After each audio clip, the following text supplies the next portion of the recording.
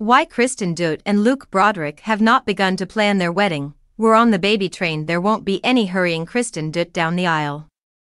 The Valley cast member disclosed she hadn't begun the wedding planning process and probably wouldn't until at least next year, less than 2 weeks after declaring her engagement. Why?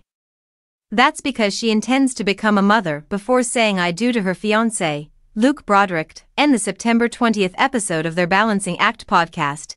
The couple discussed their choice and gave an explanation for why they didn't want their wedding to interfere with their hopes to become pregnant. Kristen and Luke want to start a family before getting hitched after we got engaged. Luke, you said to me, we're not gonna plan a wedding until after babies, Kristen recalled. And I was like, yeah, I feel like we're on the baby train. Otherwise, we have to take a break from trying for babies to plan a wedding.